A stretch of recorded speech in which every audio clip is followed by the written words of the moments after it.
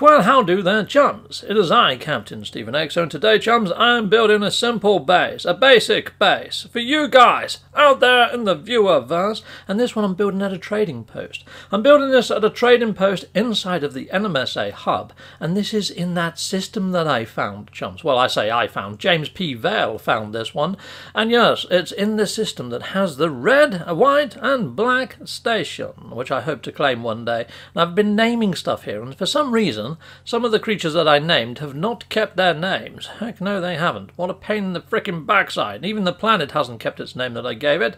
No, it hasn't. But yeah, some of the creatures have and some of them haven't. How weird is that? Anyhow, let's press on with a base build. So yes, I am building at a trading post after seeing King VI the First build a base. I put a card up to his base up there. Take a look at that, because he actually built a base that looks like a trading post. And yeah, it's really deceptive to the eye. I thought it was a trading post at first, chums. Freaking amazing base. Go check out that video if you haven't seen it already. I mean, yeah, finish watching this one first, maybe, hey. Okay, so here we go. I'm going to try building on the actual trading post itself. So can I put a door dead center of this ramp? I don't know whether it's going to let me. Let's give it a go. And yeah, I want to put it there. Is it going to let me? It freaking is. I think it is. That's a green state. Yeah, I can build on the freaking trading post. This is freaking insane. Okay, I can't build there though. Oh, I'm missing the component. I need some glass. I tell you what, I'll speed up the footage and we'll try and build here at this trading post. I can encompass all of the NPCs. Let's speed this up a bit. So I can use some girders. That's okay. I can get those in. Not a problem. Awesome. So I can wall all this in. Oh, that looks pretty damn freaking sweet. Let's put some down here. Let's see how we get on. Let's get some glass from my freighter. Let's see if we can put in all the front. Oh, look at that. It's gone squiffy. The trading post is not level. Ah, fudge. You know what? I don't think it's worth building like this. If this was straight, it would be okay. Because at the moment, that's gone off really on a squiff. Yeah, I can't do that. I can't build in there. What a shame. But I'm fairly sure, I'm fairly confident, people, you could probably use that idea if you can find a trading post that is on the square. As long as it's on the level and not on the squiff like mine is, you should be able to get away with that, chums. How cool is that? You'd have a load of NPCs. And then if you build all your desks in there, like your tech desks, it would feel like a living, breathing little mini community. Heck yes, it would. That'd be freaking sweet as, wouldn't it? There we go. Righto, so I'm going to have to rethink this. So I want to keep this really plain and simple, mainly for basic base building, just to show the community that you can build a very functional, cool base without having to do anything glitchy or too technical. So I'm going to just use all the prefab parts. And you know what? I'm going to build something coming off of this end sort of jetson here. So behind this third sort of landing pad, let's put a staircase in and let's see if I can just build off the side. And yeah, I can use this landing strip, these sort of painted lines. Oh fudge, someone's just joined my frickin' iteration. Well, I don't want them coming down here, and I don't really want them building or discovering stuff in the system yet. It's not quite ready. There we go, I turned off multiplayer. Let's put in 3 little stairs. Ah fudge, I've got a ship land on me. Ooh, look at that. There's a needle-nosed fighter here, chums, with a droid in the wing. Heck yes, awesome little ship. I'll give you the coordinates later, just in case you want to pick any of this stuff up. Now I'm thinking, what do I put at the end of here? You know what, I'm going to go to prefabs now, like I was saying earlier. I'm going to use some glass, because why the fudge not? Stick a door on there, brilliant. And that's how I've merged the two styles together. And I'm going to put in a round room, stick some glass in the front of there, like little viewing windows for all the ships that are coming in and landing in. I'm going to use these as sort of supports, mainly because the other leg supports seem to disappear. And that seemed to have been a bug since like freaking eons ago, and I've reported it a couple of times. I'm fairly sure other people have as well, and it still remains. So yeah, I'm just going to use the cages as supports for this base, chums. Yeah, I don't find any of the other supports are actually reliable. They disappear, the legs just vanish for some reason, and then it looks like your base is floating in midair. So here we go, I'm going to graft those onto the bottom. I also like that when you put these on the bottom of your prefabs, you can kind of see the corner bits that emerge through the floor inside of your base. They can help line things up as well. So there we go. Now there's no power hotspots near here, so I'm going to have to build a load of solar panels, but lucky enough I'm by a trading post, so I can buy a load of the stuff that I need straight from the trading post. Freaking awesome. So I don't really even need to put a galactic trade terminal inside of my base. However, that said, sometimes when you've got a galactic trade terminal inside your base and one inside of the trading post, when you combine the amount of resources that you can buy from the two, you can usually build some pretty awesome stuff. So I want 2 trade terminals. I'm a greedy little captain, heck yes. Let's get all these connected, chicka-boom, and we have power. Once I've connected all this side as well. That's probably too much power, but it's always best to have more than what you need, just so it can last through the night. There we go, all connected. Sweet as. So I need some carbon nanotubes. Let's get those crafted. Done diddly. Let's put that galactic trade terminal interface on the wall. I'm going to need some circuit boards. We'll go buy these from this little floating washing machine. Hello, my little floating washing machine type laundrette type dude. And let's go in. Let's stick that on the wall. Lovely job. And now the interior for here. You can see the cage that I'm saying about sticking through the ground there with those sort of like little triangles. How cool are they? There we go. Let's put these in like Tetris parts. Awesome. I'm going to have a scribble pad so I can do my news from up here. So I have a little news reporting desk as well, heck yes, and put that on there to make it look very reportery. And we're going to have a little floating droid, lovely little wiki droid, sweet as, heck yes, this is looking sweet and dapper.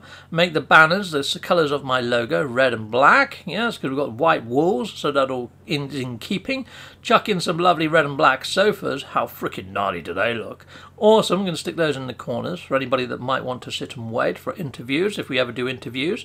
Awesome, and I think this base is really starting to take shape. It's feeling quite homely. Let's put some ladders in here so we can get up into these domes. I'm thinking maybe just putting some frost crystal there, so I've got a place where I can go to grab some easy glass. Heck yes, let's put a load of frost crystal in here. Brilliant, let's just chuck all that in, because then that helps base builders. So if you do want to come here and you're needing glass, over at my base at this trading post you can find all these frost crystal plants. I'm not going to pick them myself, so they can be here for you guys. So yeah, you should be able to build out some glass. I've got some of these on my freighter, so I'm all good. Heck yes, done diddly done. And I'm thinking in here of putting in all of these sort of like red barrels, and in the other side maybe putting in the green sort of trunks. So if you haven't got these red barrels or the green trunks, in the top right hand corner of the screen now, chums, I put a link to the video of where I got these red barrels and the green sort of cases from, so you can go grab your own. I'm one freaking short. Story of my life. Here we go. Let's snap that in. Boom. And we go back to normal speed. Heck yes. Right, so there we are. I've got a whole shed load of those. Now they're good for navigational data. So they're really good for nav data. And let's go and put in a little manual save. And let's save what we've done so far, chums. And I'm going to leave this little portable save here so you can hit up a save before jumping through portals and all sorts of other shenanigans. But I'll be doing another video how I'm going to exploit this base soon, chums. So look out for the next video that's going to follow this one, because I'm going to show you how you can make all those red canisters and the little green trunks replenish themselves with great ease just by using this little save point. I think you've probably got the idea just from that. Anyway, let's put some graffiti on the wall. I'm going to put 905 in here. We need it in black. There's no point in putting white writing on a white wall. Heck no, let's make this a little bit larger, and we'll just type out the 905 up that way. Thank you very much. We don't want a 6. Heck no, we don't. Brilliant. 9 and done. Now let's go for a 0. Oh fudge, it's bloody shrunken. That means I've got to try and match it up to size. Well, we can always use that top bar as a sort of, I don't know, guide. That's too big. That's too big, Steve. A little bit smaller. There we go. Done. And then we need a 5. There we go. Awesome.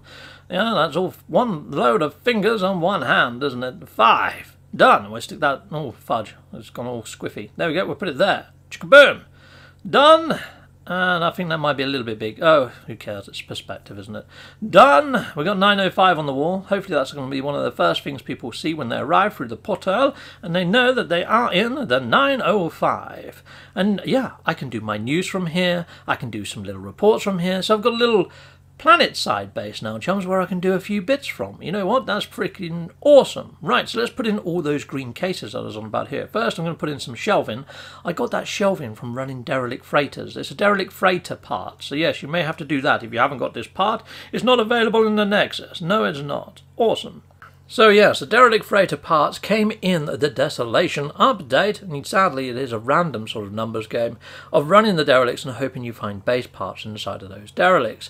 Now I'm going to stack these green containers on top of each other in some cases, but I like to have it so the blue screen is still visible. So yeah, I'm not going to sort of squiff them on top of each other. I'm going to do it in a way that it looks kind of believable and half decent. So there we go. I think that looks quite clean, quite believable, and half decent. Lovely. So let's just stack those on there.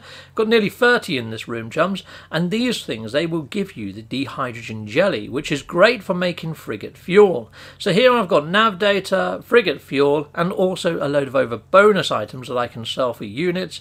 And yes, like I say, I'll show you how to exploit the fudge out of these next episode, chums. So be sure not to miss that. Maybe hit the bell or something. That would be really freaking helpful for my channel and for you as a person and a viewer. So yeah, if you haven't already subscribed, hit that subscribe button as well. Fucking fudging awesome!